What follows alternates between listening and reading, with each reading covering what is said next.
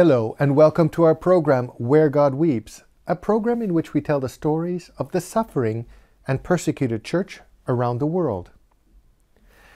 Father, forgive them, they know not what they do. These were the first words uttered by Father Jude Fernando following the bombing at the St. Anthony Shrine, the national shrine in Colombo, Sri Lanka, where he is the rector. The shrine was one of 3 churches and 3 hotels popular with tourists, attacked by a group affiliated with the Islamic State on Easter Sunday, April 21st, 2019. The final figures counted 264 dead and over 500 wounded. Today, the islanders are still harboring fear and nursing both physical and psychological wounds. To tell us more, it's my privilege to welcome Father Jude, the rector at the St. Anthony's Shrine in Sri Lanka. Father, thank you for being with us here today in our program. Thank you, Mark, for welcoming me.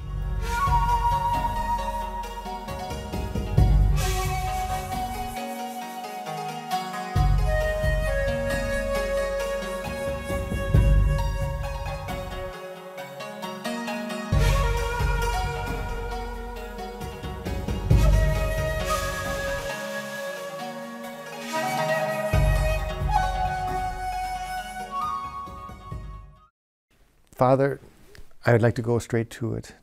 Can you tell us what happened on that day?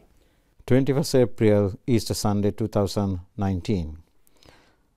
I was celebrated Easter Vigil Mass that night, and I went to bed around 3 o'clock. So we had 4 masses on the Sunday, 6, 8 in Tamil, the local language, and 12:15 and evening 5:30 in Sinhala. Now, just to understand the context, these masses are full. That is, you have a very faithful community of Catholics living in Colombo, and these masses are generally, the church is full. Yes. People come all over.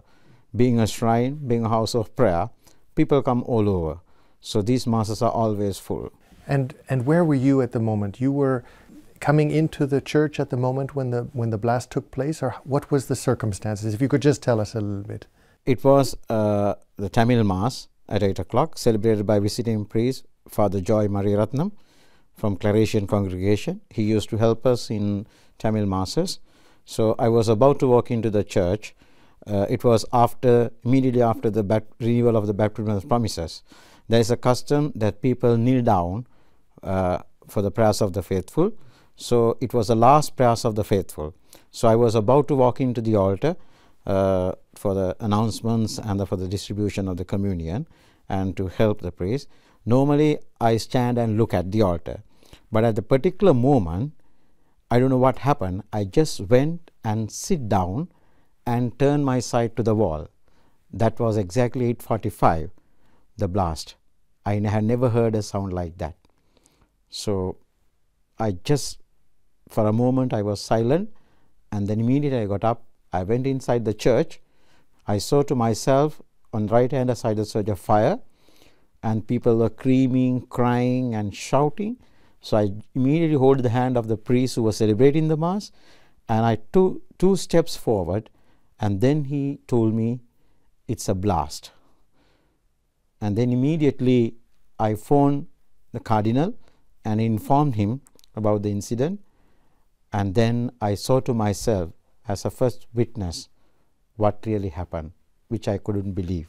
What was it that you were, you must have been in a state of shock yourself. Certainly, because I saw people died in pieces, the blood everywhere, and people were running, children were shouting, screaming, and then with the support of the priest, my assistant, the people, we tried to evacuate as soon as possible the casualties to the hospital.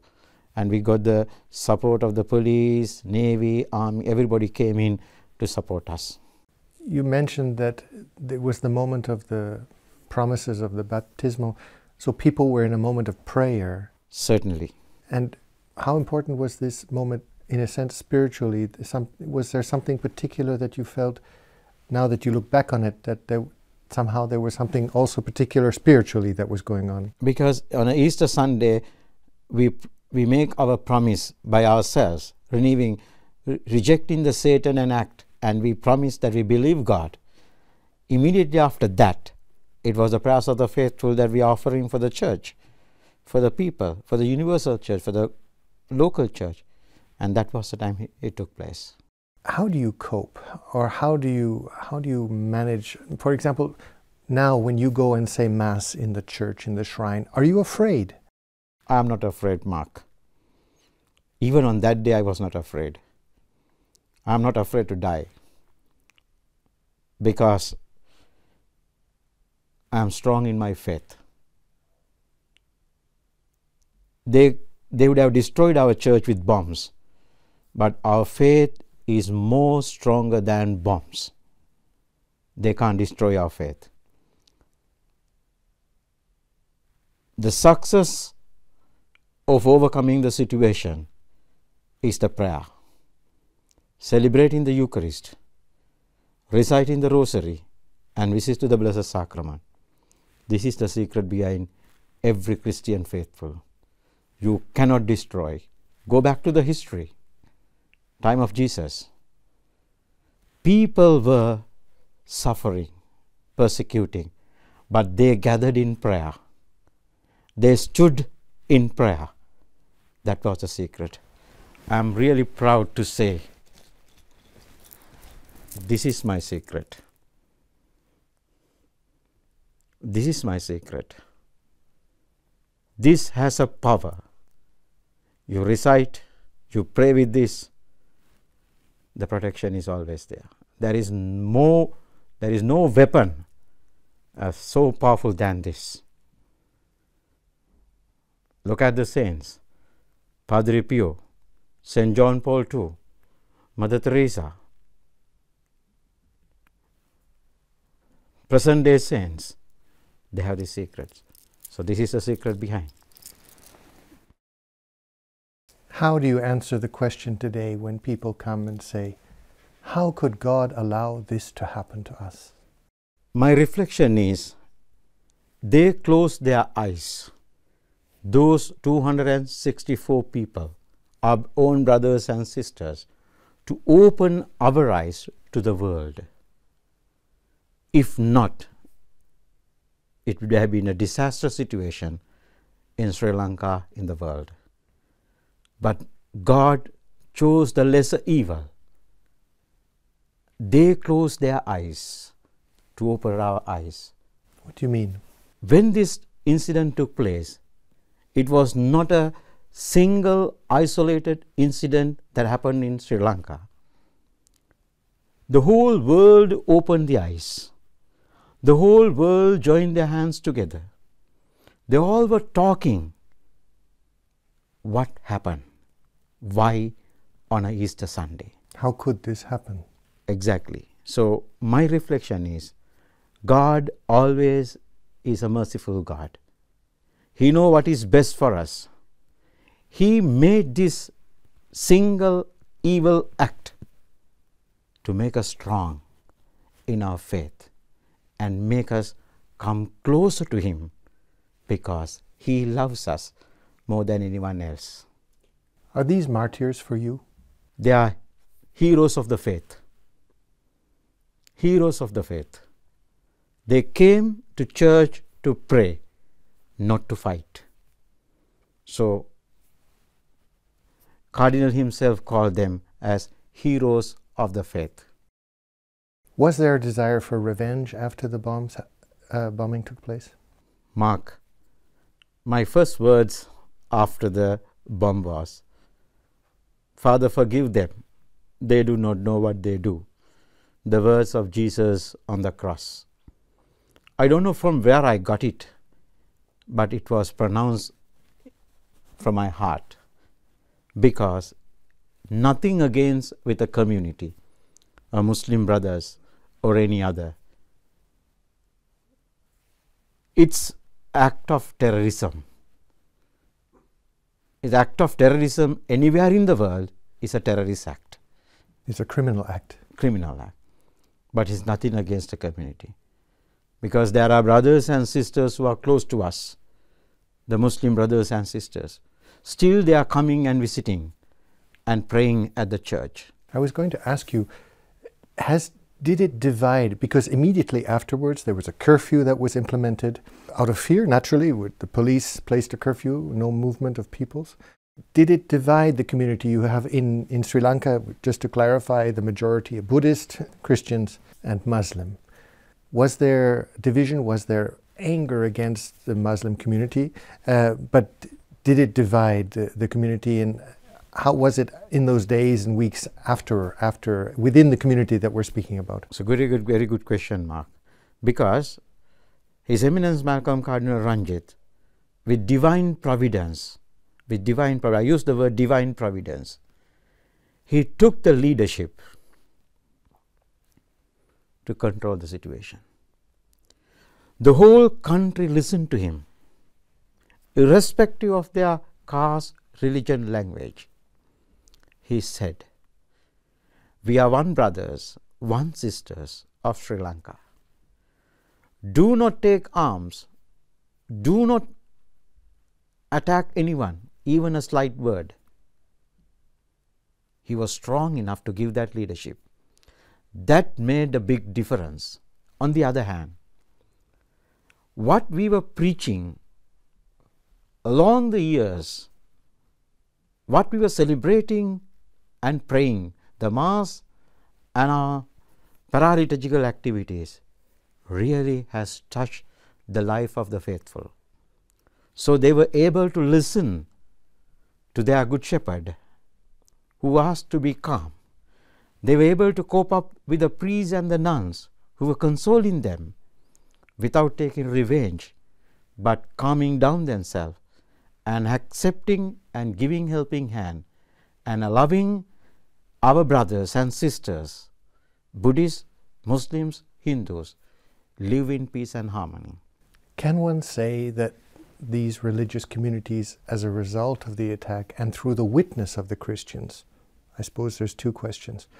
What was the response of the Muslims, particularly the Muslims who were feeling afraid of revenge attacks against their communities, to the witness of the Christians who said no revenge? And second question, has the community become more united in Sri Lanka, these three religious communities, following the witness of these Christians? Mark, we show to the world we are Christians. Look at the world as such. Who is welcoming the brothers who are affected by war in other parts of the world?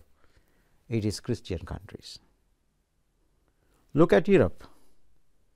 You have opened your doors for them to come and settle down.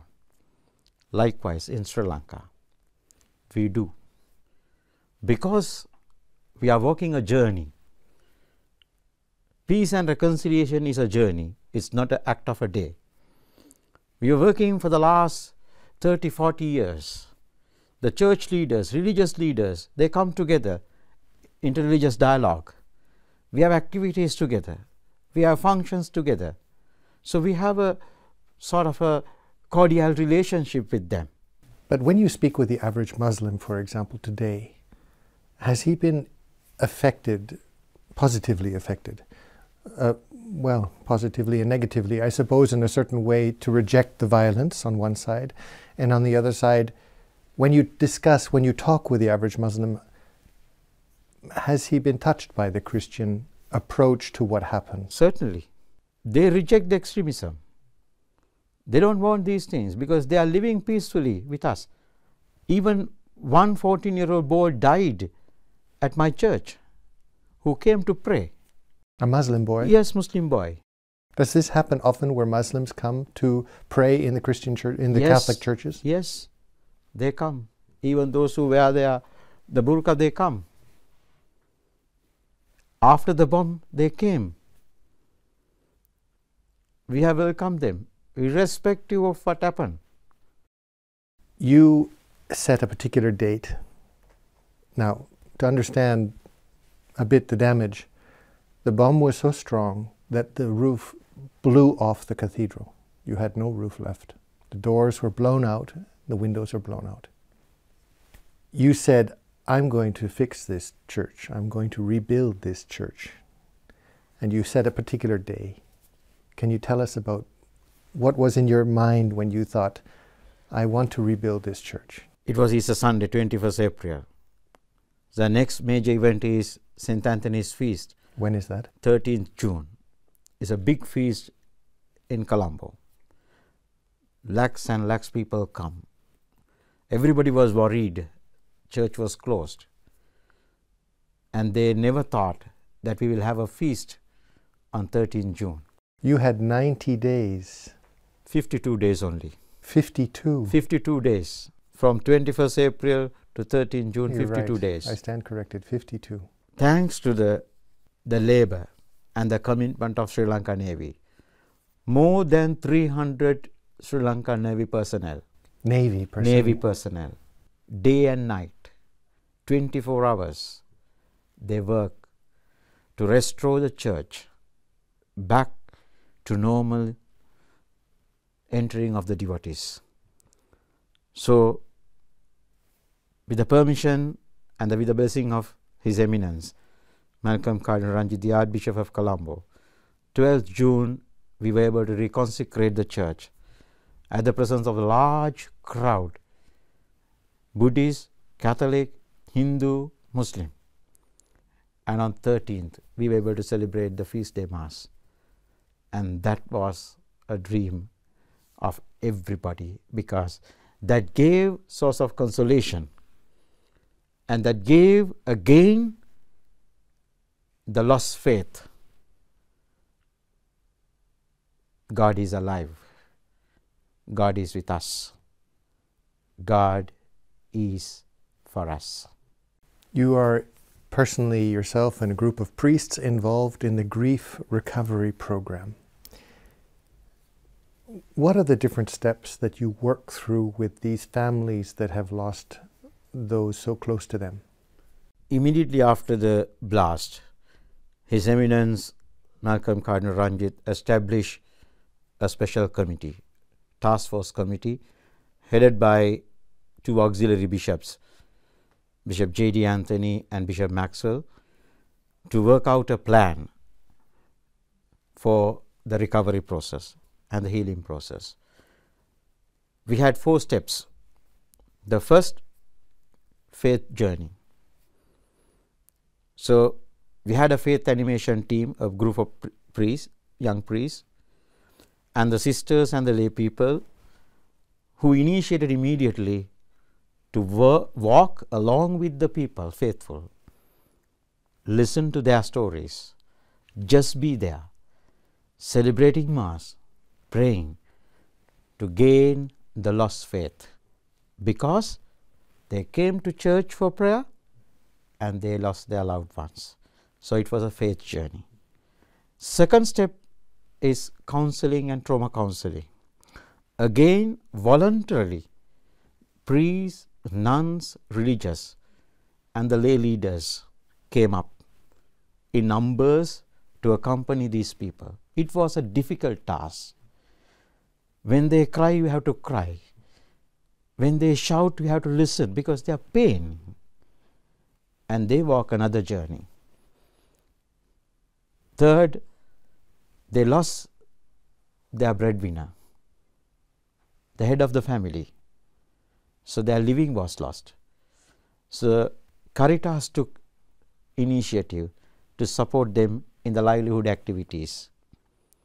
And then more than 324 children lost their education, lost their support. So His Eminence took the initiative to help these children, giving scholarships and making them a future life for them to live. So they could continue their education. So we took these four steps, and it was a journey. It was not a day activity or a plan, something you will finish it off.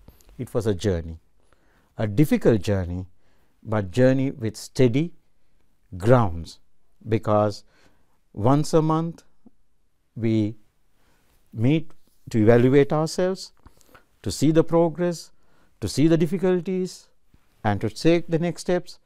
So we were marching forward. It was the building of the lives of the people. But when it comes to the restoration of the churches, it was the Sri Lanka government, together with Sri Lanka Army and the Sri Lanka Navy personnel, helped us to rebuild the churches. But with the rebuilding of the lives, it's the role of the church. Church. How do you heal the healers? How do you not suffer? I mean, you're working with a small group of priests, a small group of sisters who have also been impacted themselves in their lives, in their personal witness, in their testimony. How do you make sure that the healers are also healed? How do they overcome their own trauma? Thanks to Aid to the Church in Need, they wanted strengthen the hands of the priests, nuns and the religious, because we have never encountered a situation like this. So we tried to get down the professionals, the priests and those who are expert in the areas, to give talks, seminars and the retreats for us to enhance ourselves. So you don't encounter burnout?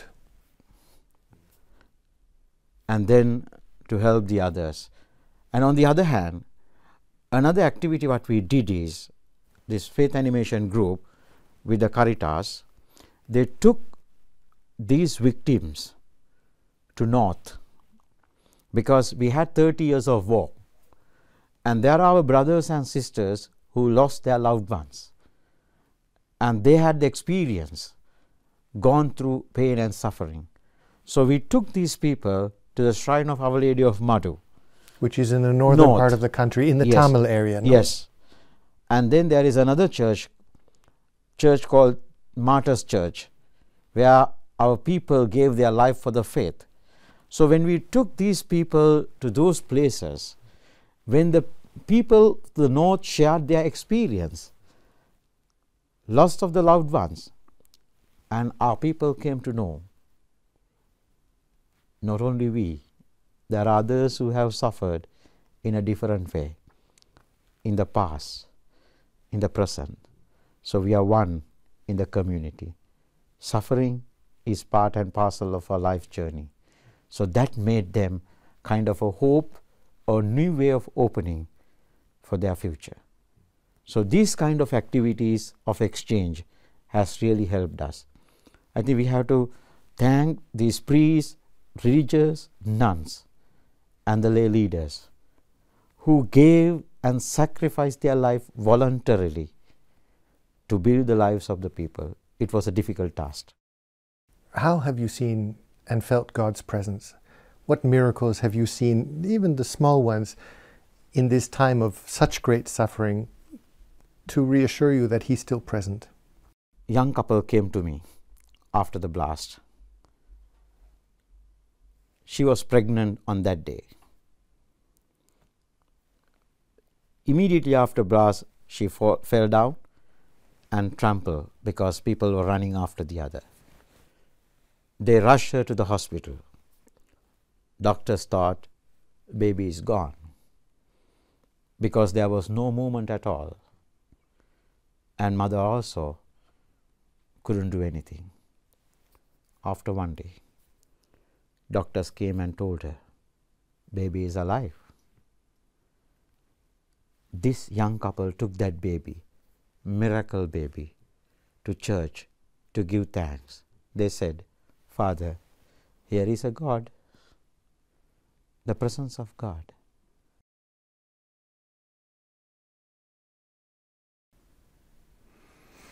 You must have wept so many tears, Father. How do you keep your faith? My secret is the Eucharist, daily rosary, daily visit to the Blessed Sacrament. Immediately after bomb, I told my assistant, nothing doing.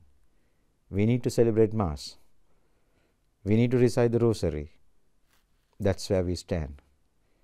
Even midnight, even early in the morning, he was with me to celebrate the Mass and recite the rosary.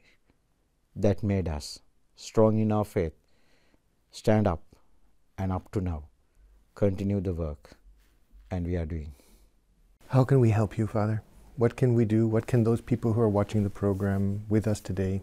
My sincere gratitude, prayerful greetings to all the people who stood by with us at the difficult time. You name it, USA, Canada, UK, Germany, Italy, Australia, foreign, Japan, Middle East, Praying with you. praying with us. Little children send their cards. Thus are with me. Even our Christian, non-Christian brothers and sisters, Muslim, Anglican, Methodists, Protestants, Hindus, Muslims, everybody, India, they send their greetings and they are with us. So there is no word for me to express to say thank you. And every day we pray for you, because that is the only gift that I can do and I can give back.